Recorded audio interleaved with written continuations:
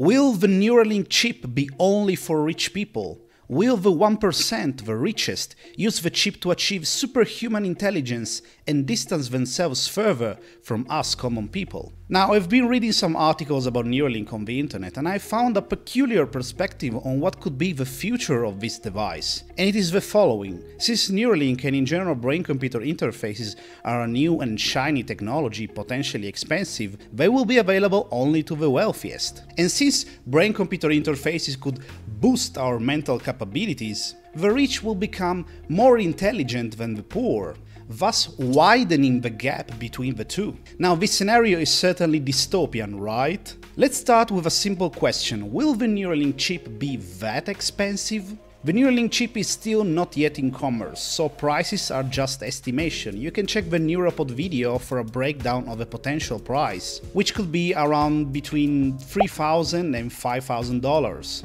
And taking a look at other existing brain-computer interfaces, this price seems reasonable. Consider, for example, the Utah Array. The Utah Array is a very consolidated brain-computer interface, and in a 2016 article I read that it could cost about $6,000, which is, let's say, the same order of magnitude as the Neuralink chip cost. But consider also the design differences. For sure, the Utah Array is a bulkier brain-computer interface, but Neuralink should have a more advanced design, which includes also way more channels and electrodes to interface with the brain. And we can also assume the years in advancements could lower the price of this device. Now, are these prices high? Well, it depends on several factors. For example, the country they live in, the kind of insurance that you may get, if you're covered or not by insurance, the brain-computer interfaces. But for many people, certainly they are high prices. But when it comes to biomedical technologies and biomedical implants, for example, these prices are in fact reasonable. Pacemakers, for example, can cost even more, and they're used by millions of people worldwide. So saying that the Neuralink chip will be only for the ultra-rich seems a bit of a stretch at the moment.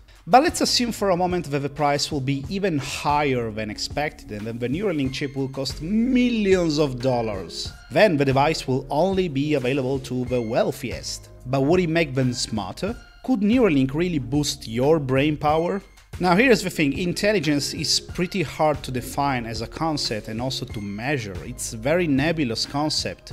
We could try this, for example. You could try giving your own definition of intelligence in the comments, and I am sure that out of 10 people, we will get 10 different answers. Even from a neuroscience perspective, intelligence is hard to pin down, because there is no specific intelligence region in the brain.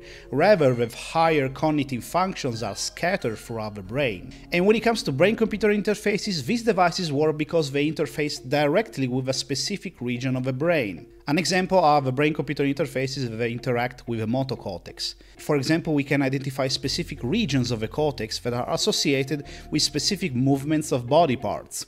Then we can implant electrodes that detect signals in those areas, and when people think about moving, for example, a hand, this signal is generated by the brain but is taken by the electrodes, transduced to a command for an external device like a robotic arm, and this works pretty well. But we will need something more advanced than currently existing brain-computer interfaces to stimulate all the brain regions that are associated with higher cognitive functions, with intelligence. Over time, people tried and developed several different solutions for enhancing our brain capabilities. An example is drugs. Although the results with cognitive enhancing drugs are pretty mixed, and there is also the potential problem of addiction.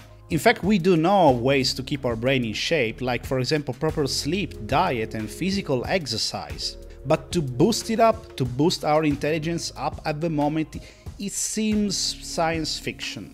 So to come back to the richest and the gap between rich and poor, this gap at the moment in terms of health and capabilities seems more related to the fact that rich people have access to better medical treatments, better diet and proper physical exercise, rather than from human enhancement, which is still in its infancy.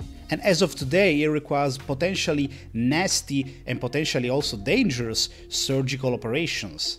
So the benefits not necessarily outweigh the costs.